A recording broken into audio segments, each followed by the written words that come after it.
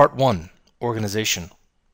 In a listing order paragraph, you divide the topic into separate points.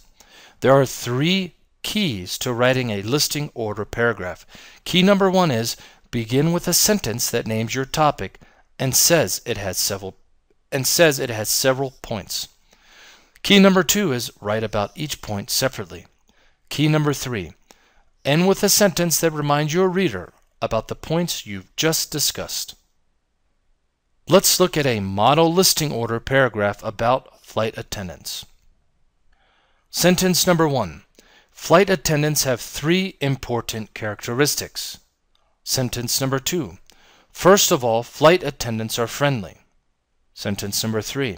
They enjoy greeting passengers and making them feel comfortable. Sentence number 4. Sometimes passengers are afraid of flying. Sentence number 5. A friendly flight attendant can talk to them. Sentence number 5. A friendly flight attendant can talk to them and help them feel calm. Sentence number 6. For example, he or she can explain strange noises made by the aircraft. Sentence number 7. Second, flight attendants are self-confident. Sentence number 8.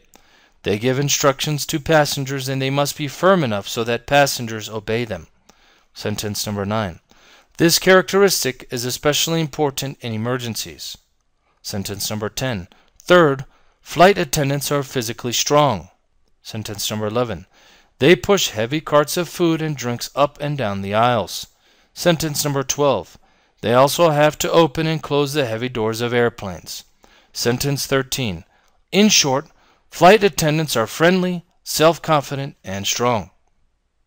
Questions on the model. Number 1. Look at the title. What is the topic of this paragraph? Number 2. Look at the first sentence. What does it say about the topic? Number 3. How many points should the reader look for in this paragraph? Number 4.